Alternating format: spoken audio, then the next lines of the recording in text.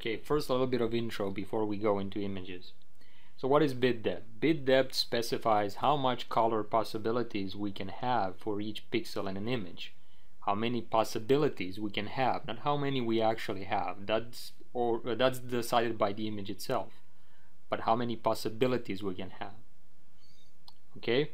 So if you would like to learn more about bit depth in general and all of this, you can check out this video here, and you can click on, if you have annotations open inside of YouTube, you can click on it. If not, I'll leave a link either in my blog or here below the YouTube video, so you can check that out. The video you can also search it on my channel. It's called Bit Depth in Depth, all you never wanted to know about bit depth. It's just a very extensive way of looking at it from start to finish, so after that you should be able to follow anything regarding bit depth. But in case you already know that, let's continue. So standard RGB image in 8 bits per channel mode can have up to about 16.7 million distinct color possibilities. Again, can have, doesn't mean it always has.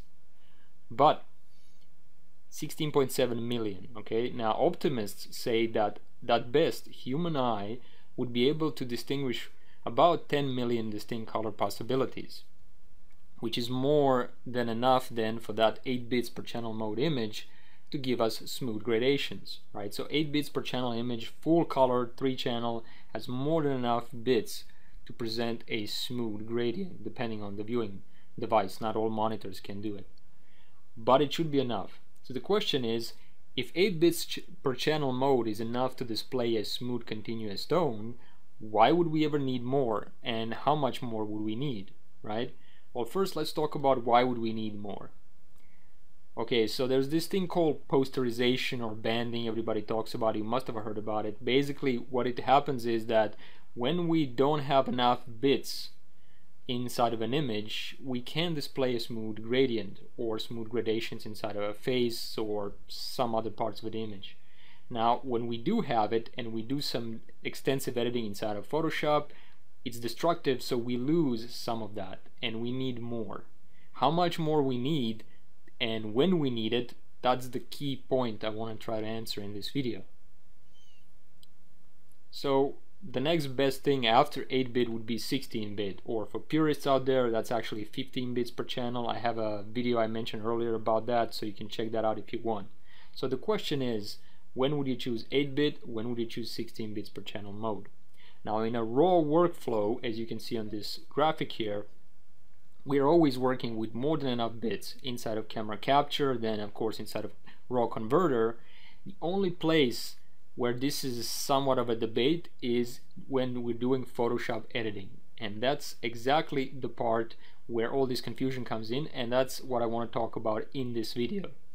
There's also a matter of outputting to clients and so on and so forth, and printing. That's almost always 8-bit, and I will talk about that in some other video. For now, all I want to talk about and discuss is actually when do we choose 8 and when 16-bit. Alright, so now that we understand that we need more, we have more than enough in 8-bit per channel mode, and we have more than enough bits to present or show smooth gradients. We don't have enough sometimes that when we do our edits inside of Photoshop, that's a keyword here, inside of Photoshop, that we can retain our smooth gradations after we made some changes like curves and levels and things like that. Well, this is an interesting image. Let me show you how the original image looked. Okay, so this image had gradations in the background, not too harsh, but there is some. It has pretty harsh shadows here and highlights. It's also quite heavily overexposed, I would say. We barely have some detail left here. But because this is a raw file and we're working inside a raw converter, we can take the full advantage of all the raw data that came from camera, as well as the fact that we are working in 16-bit.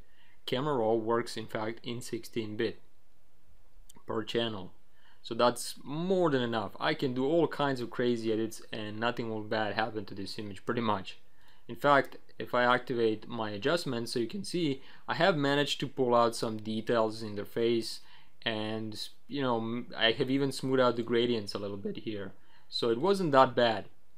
Now here's the key question: what I'm going to do next with this image. That's important to know, because that will decide how will I proceed with this image when I take it into Photoshop.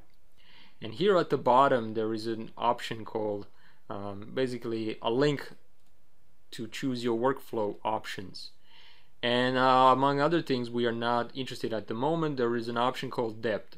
Of course, if I am done with all my edits and this is the kind of image that I want, I may just have to want to clone and heal a bunch of stuff, then I would choose 8 bits per channel here.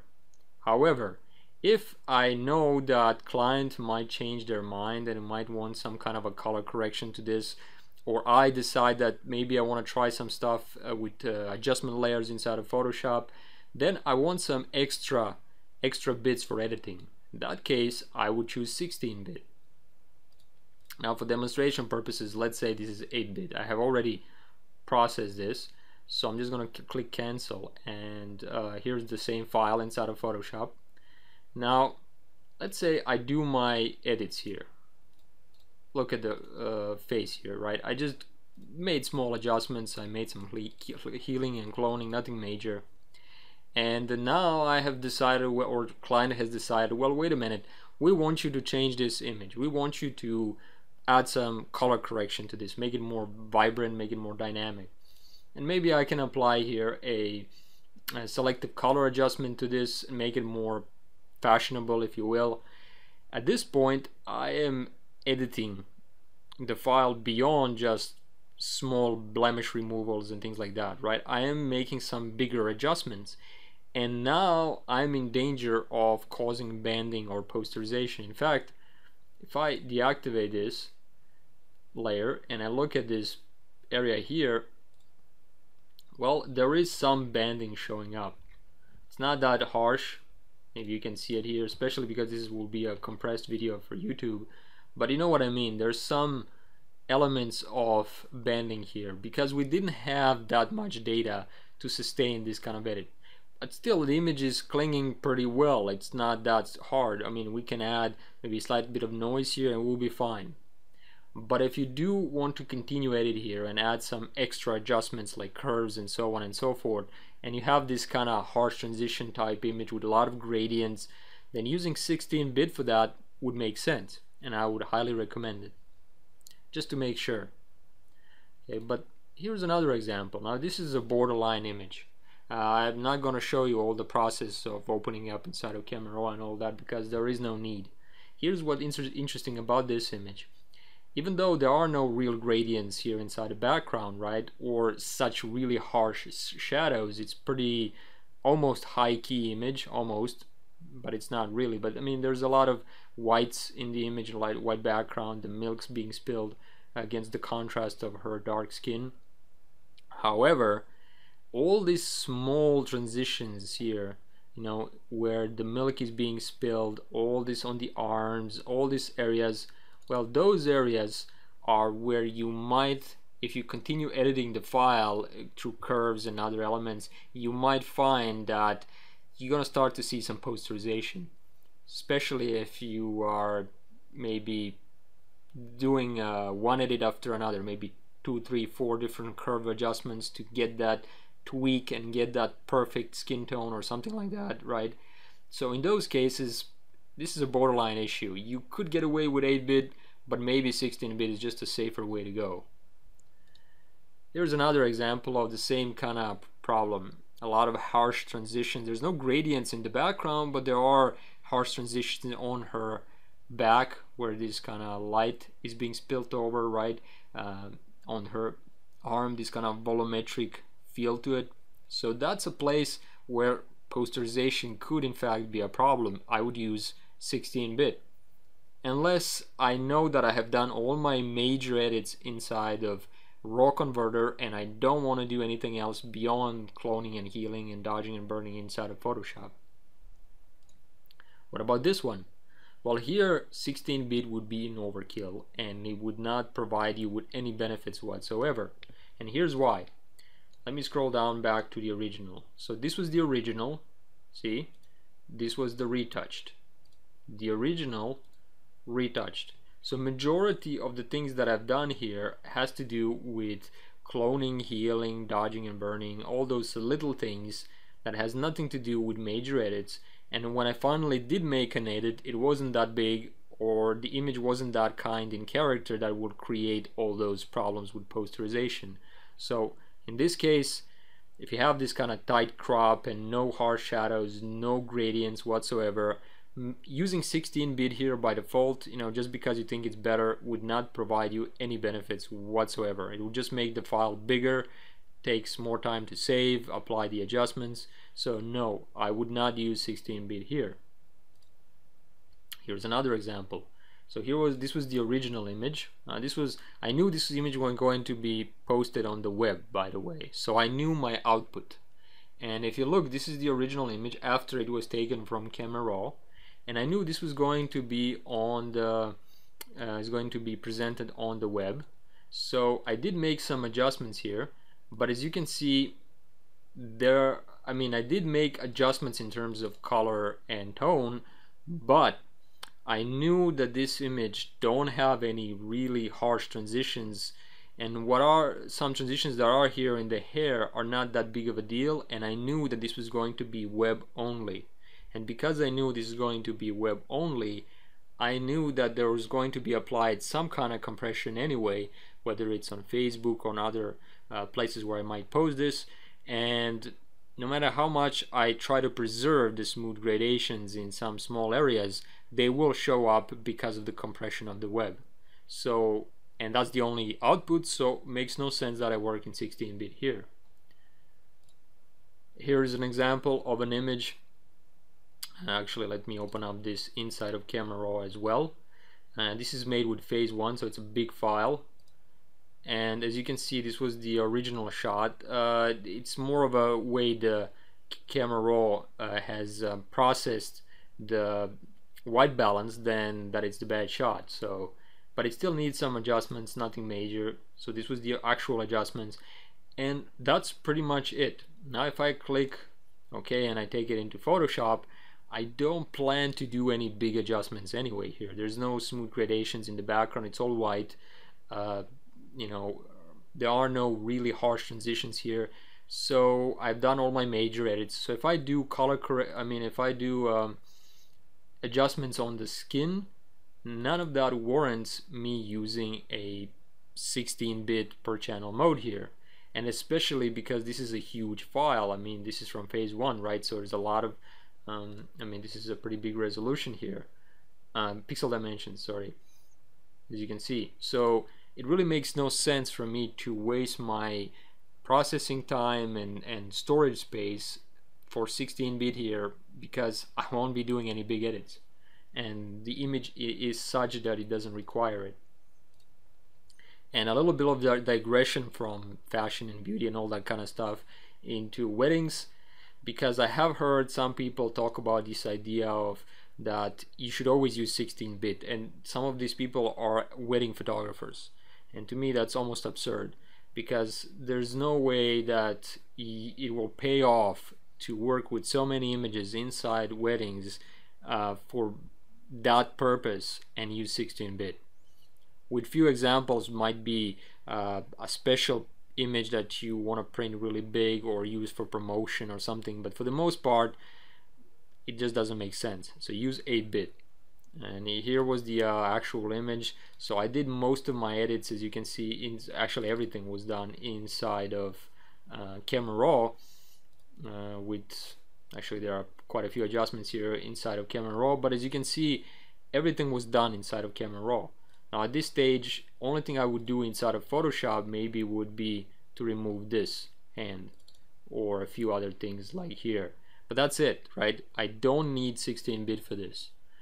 And on the other hand, if I were a landscape photographer and I have this big landscape where I spend maybe months or days spending time in one place waiting for that perfect sunset with lots of gradients and vibrant colors, and I'm not mass producing this, I'm going to print this on a big canvas, maybe put it in a gallery or something, that's the place where 16-bit makes perfect sense, but not here. So know your context. Anybody who tells you that 16-bit is always better isn't right. In ideal world, we wouldn't care. We would always use 16-bit because all the storage space and processing power and everything would be perfect. But we're still not there. So until we get to that point, we can safely use 8-bit. Now another thing that I want to point out here is that, can you imagine working on a composite shot where you have potentially hundreds and hundreds of layers and working in 16-bit? And maybe even combining different elements from different images, that, you know, separate PSD files. It will be a total overkill to work with 16-bit. Just wouldn't make sense. Alright, let's summarize everything we've learned. So the nature of your edits will determine your workflow. That makes sense, right? In other words, context is everything. Landscape versus wedding photography, and fashion versus beauty, and so on and so forth. Web versus print, output, and so many other variables. Also, keep in mind that 8 bits per channel is more than enough to display continuous tones, so you don't have to worry about that. But sometimes it's just not enough for major tonal and color adjustments like curves and levels and so on to retain that smooth gradation. That is why the only advantage of 16 bits per channel is to add in that extra room to maneuver. But that only makes sense when you're inside of Photoshop, because when you're inside the RAW converter of almost any kind and you're using RAW files, then you don't have to worry about that. You're already working with 16 bits. But in Photoshop it matters. That is why I think when you're dealing with images that have smooth gradations and shadow to highlights, harsh transitions, they are in most danger of showing posterization or banding after editing. That is why I would recommend that you do, whenever possible, use your RAW converter for major tonal and color adjustments. Do as much as you can while you can inside of RAW, and then bring it into Photoshop. And then if you have to do it there more, go to 16 bits per channel mode. Also, adding digital noise or film grain to your gradients can sometimes help in hiding banding, and there are other methods and dirty tricks we can use, even in 8-bit. But I'll discuss that more and perhaps in another video. I didn't include it here, so maybe next time. But there are ways in which you can, even in 8-bit, get away with it. And also keep in mind that sometimes, no matter how many bits per channel you use in your images, there will be visible banding because of the limitations of the display device, such as your monitor. And also, if you upload it to Facebook, for example, there will be applied compression to your image, and that will introduce additional banding. So keep that in mind. See you in the next one. Thank you for watching, and if you see any videos that you like on my channel, please give me a thumbs up, click the like button, share it if you like with your friends, spread the word, leave a comment, give me some feedback so I can make better videos. And if you like to receive more videos that I upload and get a up-to-date state on my channel and the tutorials I make, please click on the subscribe button. And here's a really interesting thing I would also recommend. You see this little icon here, this little wheel? If you click on it, there's an option called Send Me Updates, and you click just Save. That way you will get updates to your directly to your inbox in your email, not just on the channel update, and you will never miss a video. Thank you for watching, and see you in the next one.